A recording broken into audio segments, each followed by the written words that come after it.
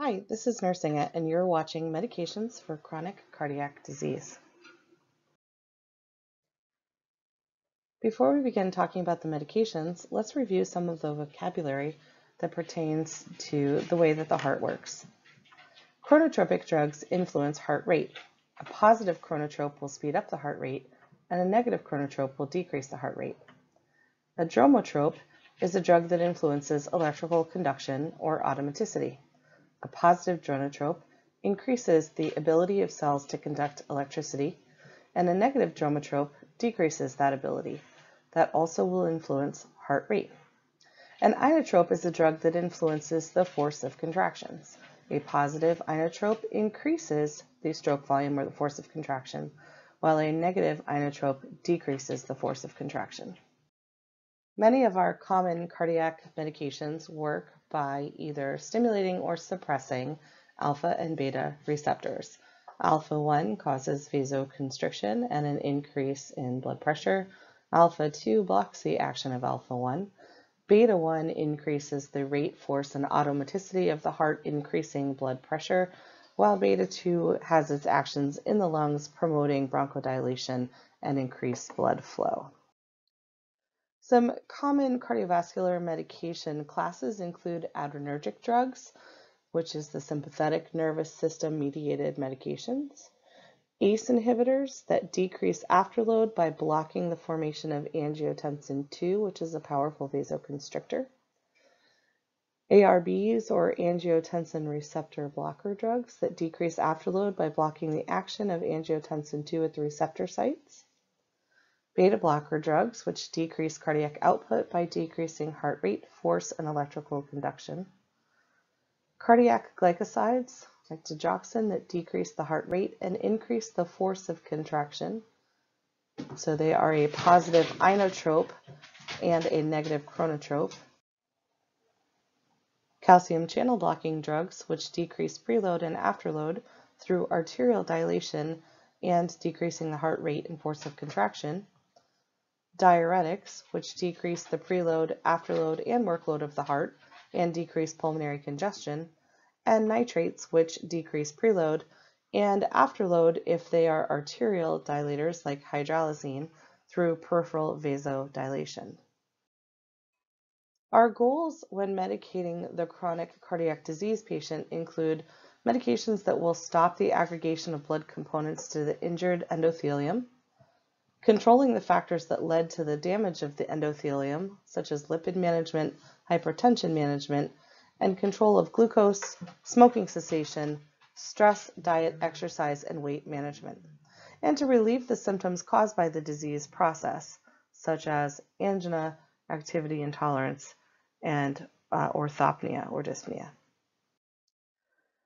Some medications that we commonly use in the management of coronary artery disease and cardiac complaints include drugs that lower cholesterol, such as our statins, our fibric acids, our nicotinic acids, and our bile acid sequestrants, antiplatelet medications such as aspirin, and medications that decrease blood pressure and myocardial workload or oxygen demand, such as beta blockers, calcium channel blockers, and vasodilators. Remember that blood pressure is created through the forces of cardiac output and peripheral vascular resistance. So meds that control hypertension work to decrease stroke volume, heart rate, and/or peripheral vascular resistance. Atherosclerosis occurs when there's a buildup of low-density lipid particles on the walls of the arteries, and this is thought to occur in response to injury to the endothelial linings of the vessel. These deposits or plaques create an inflammatory response within the vessels that leads to decreased or obstructed blood flow and therefore tissue ischemia, infarct, and necrosis. When we're managing cholesterol, our goals of therapy are to increase the good cholesterol or HDL to greater than 40 milligrams per deciliter and to decrease the bad cholesterol or LDLs to less than 100 milligrams per deciliter. In addition to LDL, we also track triglyceride levels to make sure that they're less than 150 milligrams per deciliter. These goals can be accomplished through things like diet, exercise, smoking cessation, eating healthy fats, but then also we can add in lipid-lowering medications. So the statins reduce the cholesterol synthesis within the liver and increase the amount of cholesterol or LDL that's cleared from the blood. Fibric acids inhibit the absorption of cholesterol from food in the small intestine, so your body just doesn't absorb as much cholesterol, but your liver can still make cholesterol. Nicotinic acid reduces the production of triglycerides and very low density lipids or VLDLs, and it also increases your HDL levels and your good cholesterol. And bile acid sequestrants blocks bile acid absorption in the intestine, which forces the liver to convert cholesterol into bile acids, which lowers the cholesterol in the blood.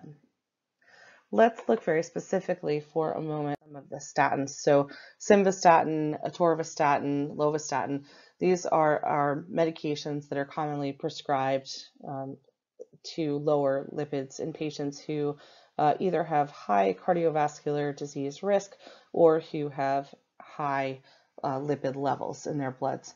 Statins can cause an alteration in liver function, so it's important that we monitor liver function tests, and they also can cause muscle myopathies, so look for things like leg cramps.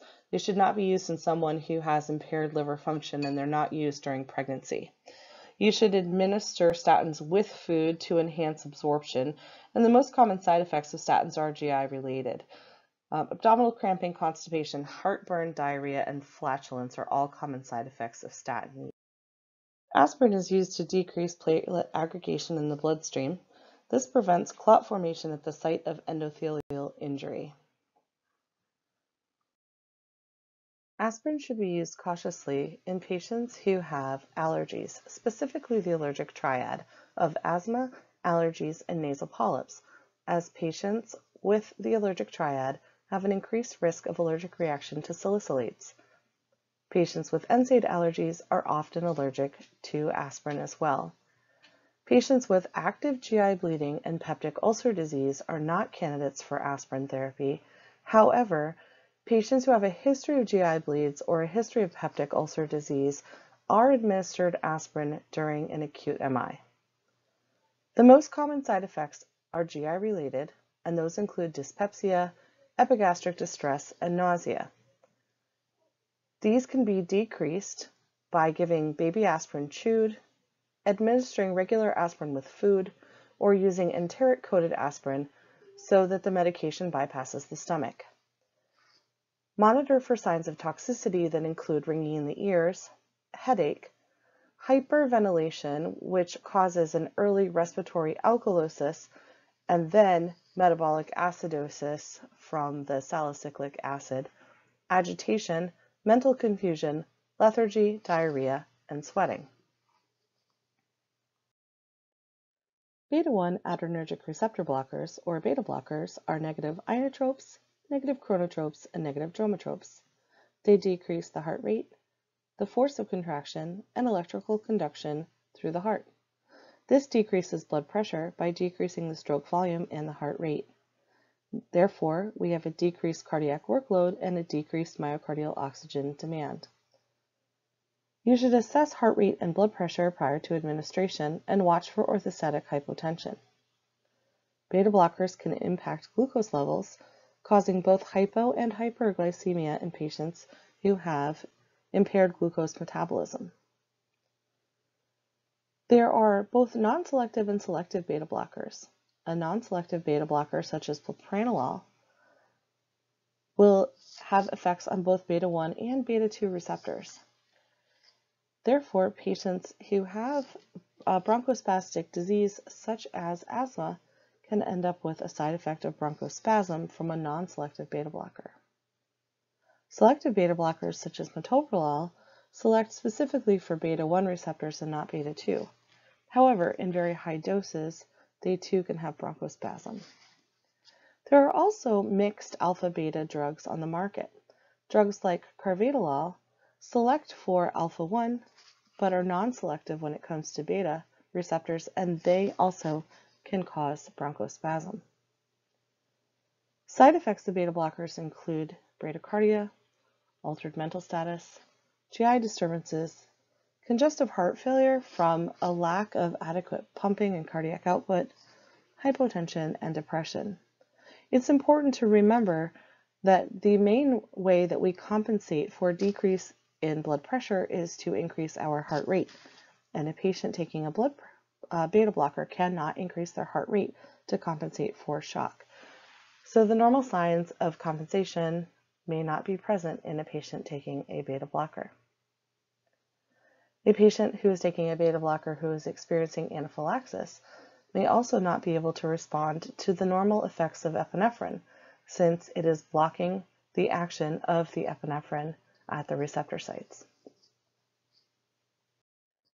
Calcium channel blockers are drugs that are used frequently for cardiovascular disease patients because they come at blood pressure or hypertension from every angle. They decrease arterial constriction, which decreases peripheral vascular resistance. They decrease heart rate and force of contraction, so therefore they decrease heart rate, stroke volume, and peripheral vascular resistance, which leads to decreased cardiac output and decreased blood pressure. They also dilate the coronary arteries, which increases myocardial perfusion. There are 3 different types of calcium channel blockers, and they can be represented by the drugs verapamil, which is used for hypertension, angina, tachycardia, and headaches; nifedipine, which is used for hypertension, angina, headaches, and heart failure; and diltiazem, which is used for hypertension, angina, and tachycardia. It's important when using calcium channel blockers, specifically verapamil and diltiazem, to watch for heart failure. And again, thinking about fluid balances, the best measurement of fluid balance would be measuring weight, and then you want to watch INOs and listen to lung sounds for crackles. The most common side effects of calcium channel blockers include hypotension, bradycardia, atrioventricular blocks, headaches, abdominal discomfort like constipation and nausea, and peripheral edema. Vasodilators decrease preload, which decreases then the stretch and the force of contraction, so stroke volume and cardiac output are decreased as well as blood pressure.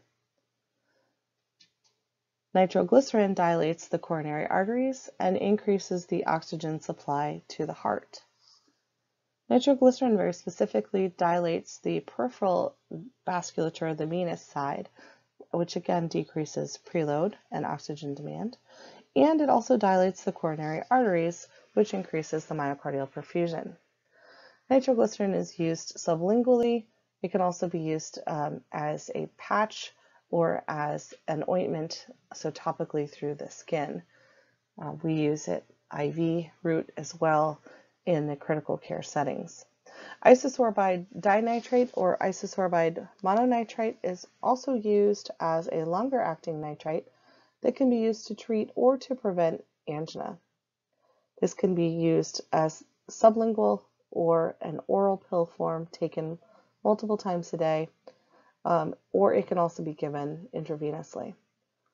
With all of our vasodilators, it's important to monitor for hypotension, orthostatic hypotension particularly, and dizziness can result with a low blood pressure. As the blood pressure decreases, the body's baroreceptors recognize a decrease in blood volume and may signal the heart to speed up, so reflex tachycardia is a possibility. And headaches are a very common side effect of nitrate therapy. It's important that the person avoids alcohol while taking vasodilators. Patient education is key to safety for the person who is taking nitrates. If they develop chest pain, it's important that they rest, stop the activity that they were doing, and relax. Anything that increases heart rate increases the oxygen demand. So that includes exercise or activity. It also includes anxiety or stress. Nitrostat, which is nitroglycerin sublingual, comes in a spray or tabs. It's meant to be used under the tongue. It should not be chewed or swallowed, which decreases the effects. The patient can use 1 tablet or spray every 5 minutes to a maximum of 3 doses. The patient should call 911 if they have in increased pain more than they normally have, or if the pain increases despite therapy, if they need to take more doses than they normally do to alleviate the pain, or if there's a change in presentation or onset. Many physicians will also say that if the pain is not alleviated with the first dose of nitroglycerin, that they should start the ambulance, and then they could always sign off or cancel them if needed. One of the critical teaching points is that they should not use nitroglycerin with the phosphodiesterase inhibitors, which are the fill drugs. These are drugs that are used for erectile dysfunction or pulmonary hypertension, such as Cialis, Levitra, and Viagra. This can cause life-threatening hypotension that actually does not respond to volume or pressors.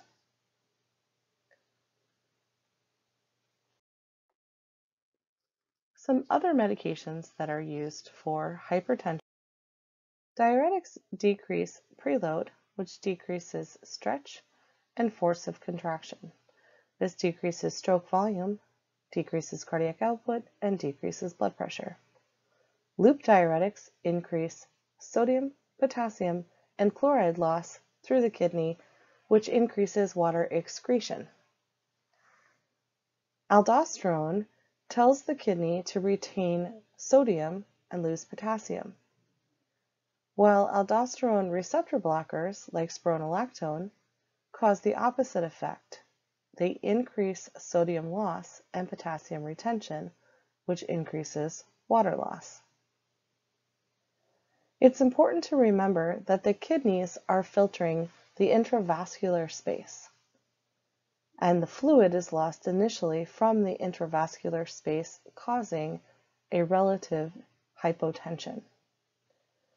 Eventually, the fluid will shift from the interstitial and intracellular spaces to replenish the intravascular space. But hypotension, especially orthostatic hypotension, is a common side effect of diuretics. There are many other side effects of diuretics depending on the site of action. So again, watch for orthostatic hypotension as well as electrolyte imbalances depending on the type of diuretic that you're using. Loop diuretics are used for things like heart failure, renal failure, pulmonary edema, hypertension. The side effects include ototoxicity, hypocalcemia, hypomagnesemia, hypokalemia. Thiazide diuretics are frequently used for hypertension, congestive heart failure as well, and they have a lot of side effects as well. Hypokalemia, hypercalcemia, hyperglycemia, hyperlipidemia.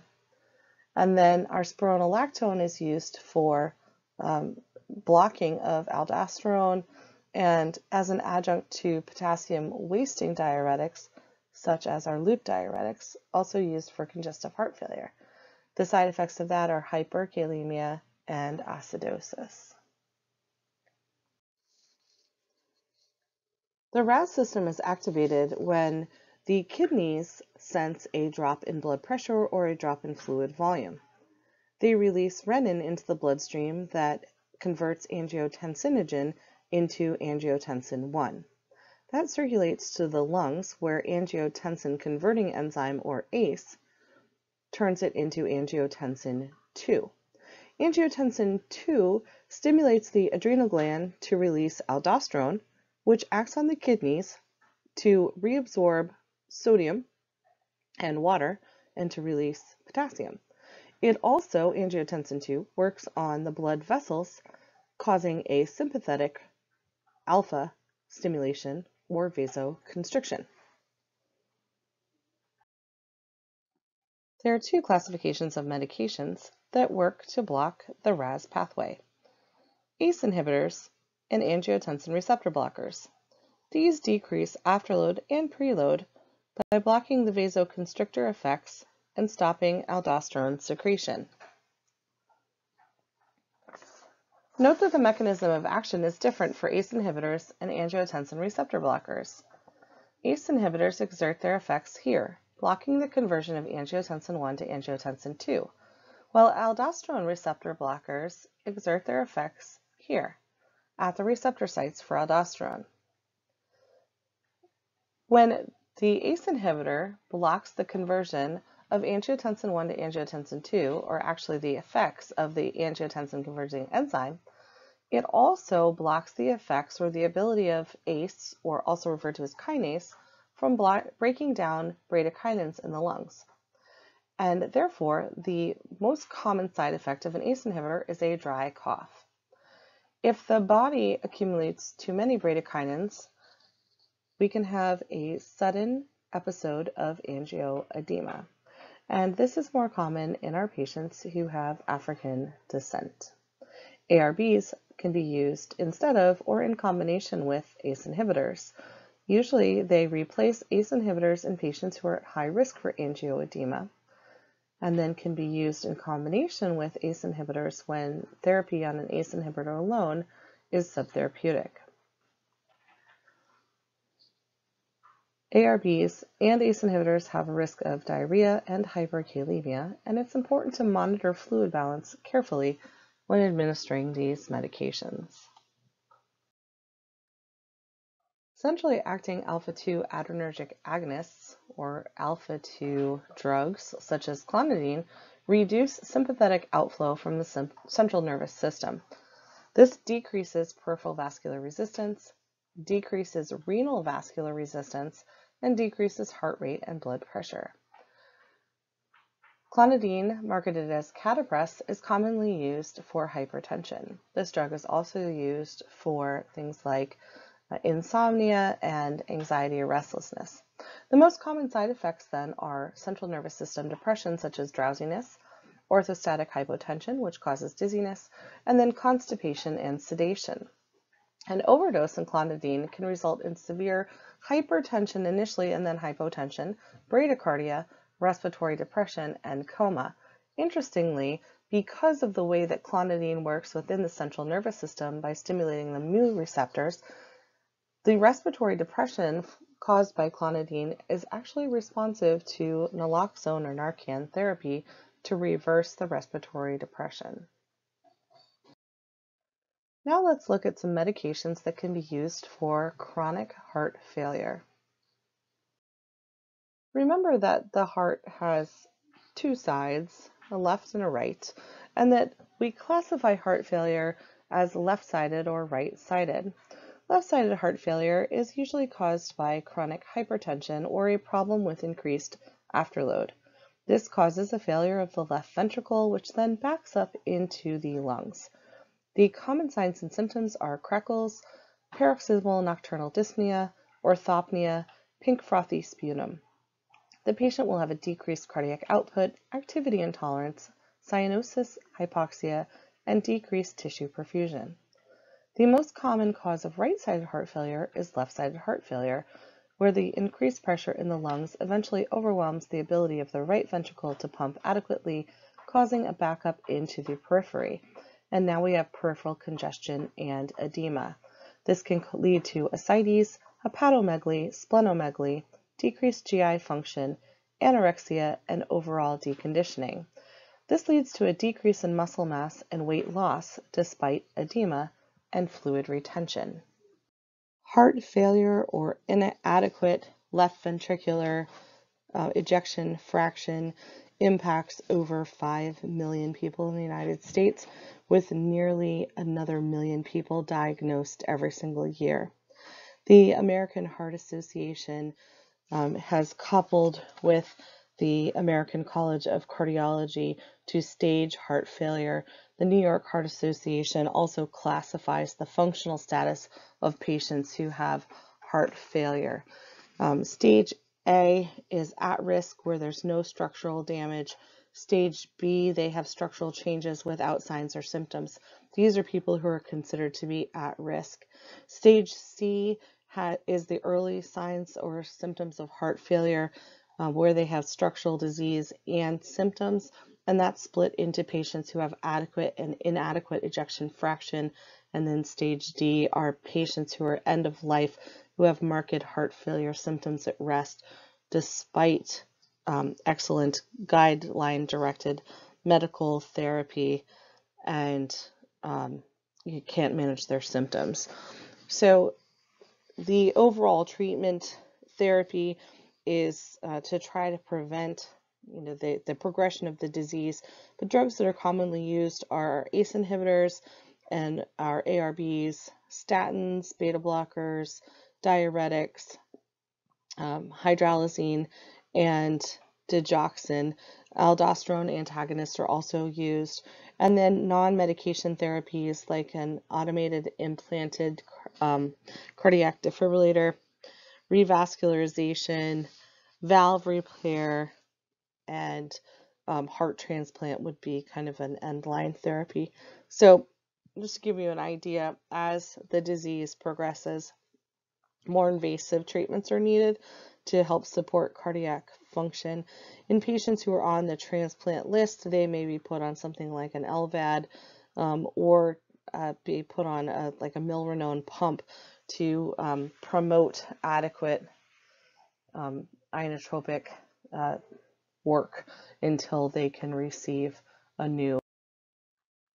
Hydralazine is a vasodilator that we did not talk about in terms of hypertension management, but this is a direct-acting peripheral arterial vasodilator. So it decreases both afterload and blood pressure. One of the things about hydralazine is that it can cause a reflex baroreceptor activation in response to this decreased blood volume, then causes tachycardia and activates the RAS system, which causes increased sodium retention and increased intravascular fluid retention. So we have basically a decrease in our blood pressure that then activates the RAS system. It also can cause drug-induced lupus, but this is also a nitrate similar to nitroglycerin and isosorbide, except that hydralazine works on the arteries, where the other two really work on the venous system and the coronary arteries specifically. Digoxin is a cardiac glycoside, which is a positive inotrope. That means it increases the force of myocardial contractions, and it's a negative chronotrope, so it prolongs the refractory period of the AV node and decreases conduction through the SA and AV nodes, which slows down the heart rate. It's important to watch for bradycardia. You should oscillate an apical pulse for a full minute prior to medication. Withhold the dose and notify the provider if the heart rate is less than 60 for an adult, less than 70 for a child, or less than 90 for an infant. Digoxin toxicity is possible. Anorexia is the earliest symptom, and bradycardia or arrhythmias is the earliest sign. The risk of toxicity is increased in patients who have low potassium or low magnesium or an elevated calcium, patients who are elderly or who have poor renal clearance, and patients who are on certain medications like different antibiotics or antiarrhythmics are at a higher risk for dig toxicity.